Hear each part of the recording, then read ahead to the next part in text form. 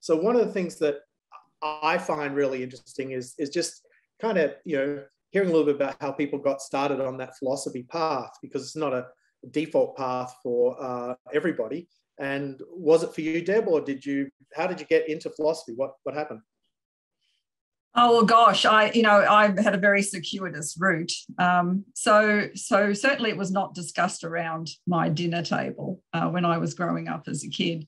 My parents were very much working class people. In fact, neither of them had more than a middle school education in England. They were both out working at the age of 13, had been evacuated during the war and things like that, so had all their schooling interrupted for long periods of time. And then they moved to Australia in the 50s.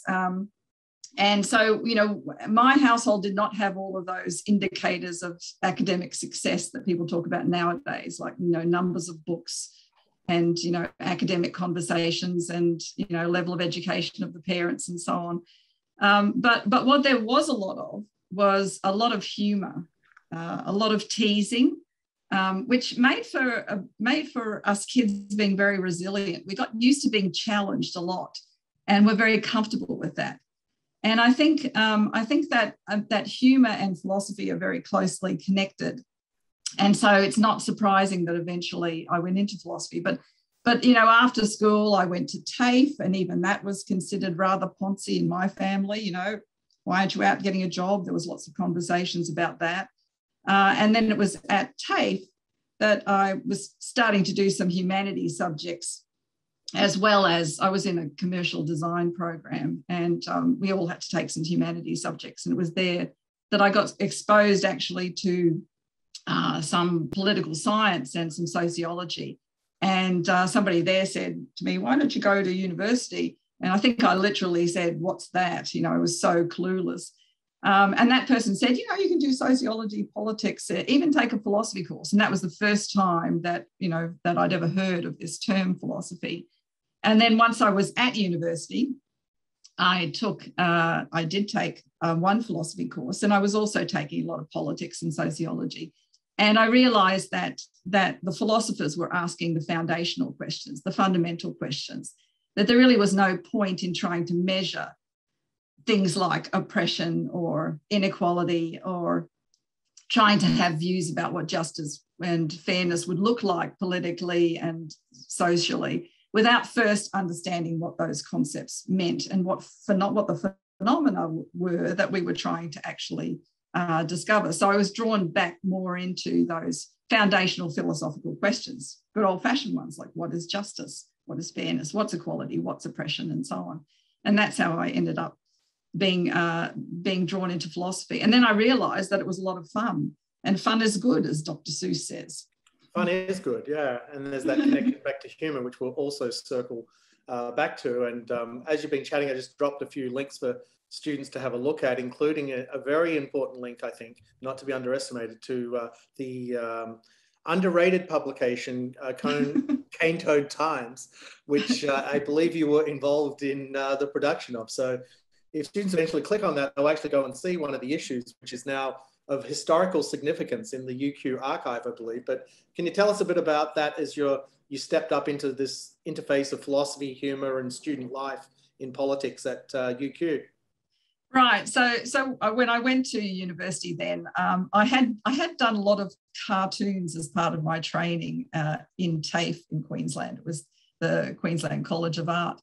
And I thought, it'd been a waste of time if I couldn't get them published somewhere. So I fronted up to the student magazine, and I did some work for Semper, at the time, which was the student magazine at UQ. And then the group of people who were editing Semper then created this magazine called the Cane Toad Times, which was at the time Australia's only humour magazine. And so we branded ourselves thus and so. But we really had, we were a kind of counterculture humour collective. And our target was the very conservative and corrupt government in Queensland at the time, and corruption within the police force. And, we had Reggie Didge journalists working with us, and a whole bunch of, artists and animators and cartoonists from from around Queensland, and also some from other states as well.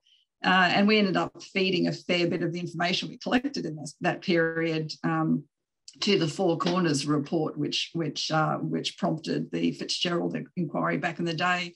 So we were not just raising consciousness about the corruption and the political morass in Queensland at the time. We also were politically active. But I think that our mantra was essentially that before you storm the barricades, you need a good dose of ridicule. And ridicule, or humour, taking a humorous approach, is a really great way to break down the barriers to people's ability to change their mind about a topic. If you can show people the absurdity of a certain line of thinking, then that can have a greater impact than just sort of, the blunt force trauma of trying to change somebody's political directions or political assumptions. So that was the purpose of the magazine.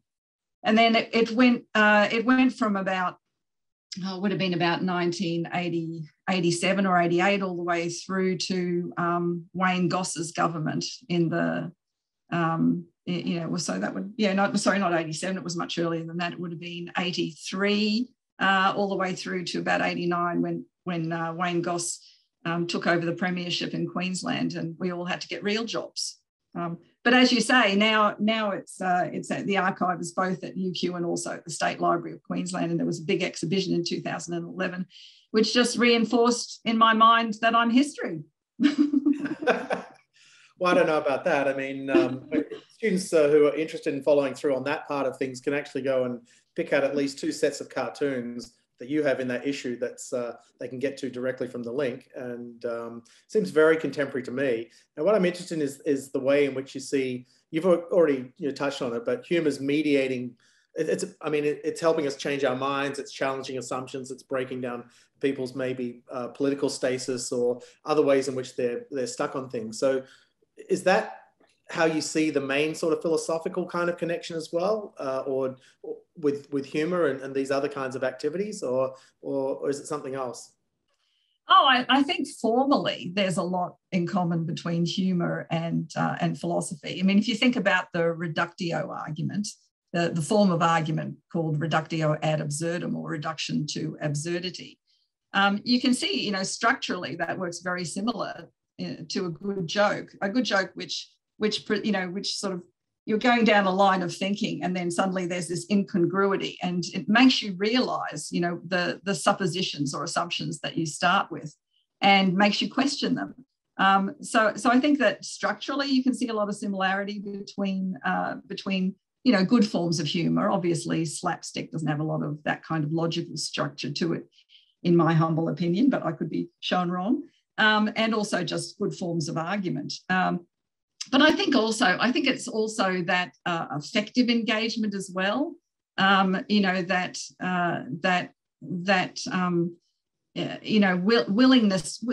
to have your mind changed, and also the willingness to explore new ways of thinking. So I think effectively and also logically, there's a lot of similarity between humour and philosophy.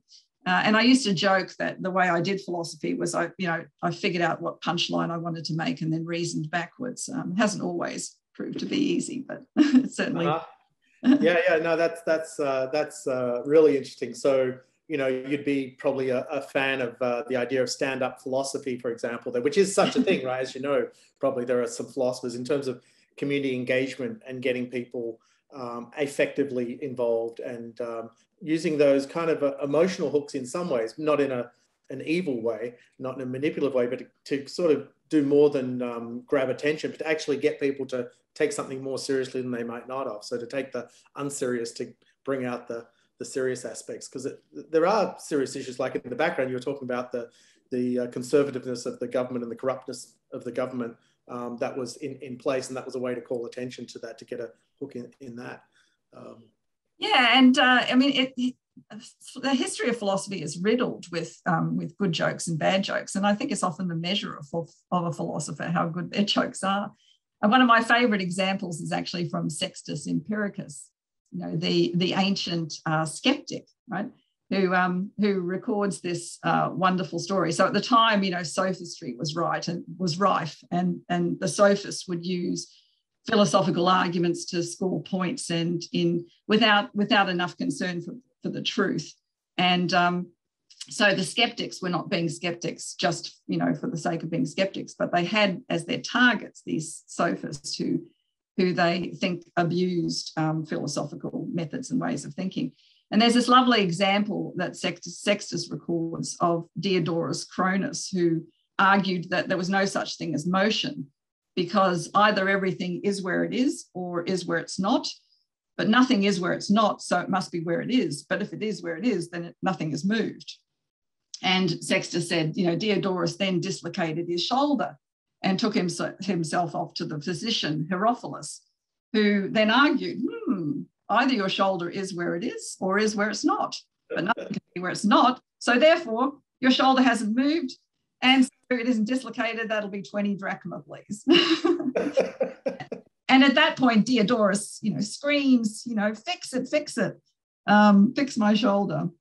And I think it's that incongruity between, you know, your philosophical views have to be put to the test of experience. You have to be able to live by your philosophical views, or they aren't worth a tin of beans. And I think that was a really lovely way of demonstrating the importance of making one's philosophy true, not just to yourself, but also to the world in which you live. It kind of keeps us humble.